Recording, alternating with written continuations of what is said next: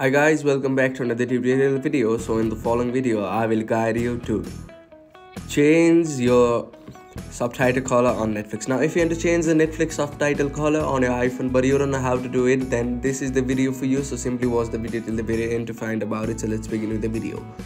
Now if you want to change the Netflix subtitle color, if you are watching some kind of series or movies and your background matches with the subtitle color or color matches with the background color and you can't read the subtitle and you want to change it, then you need to simply open Netflix on a device and you need to select the profile for which you want to change the subtitles. So select the profile.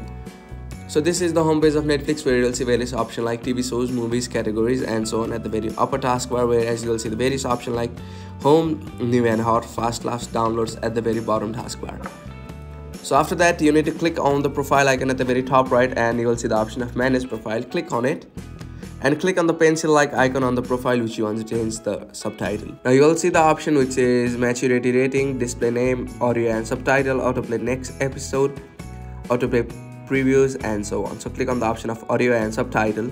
So you will see the option of subtitle appearance and you may change the subtitle according to your preference. So that's it. That's how you'll see the option of subtitle appearance which is below audio and subtitle. So after that you may click on it and change the subtitle according to your preference. So that's it. Thank you for watching the video. Please don't forget to like the video and subscribe to our channel. Thank you.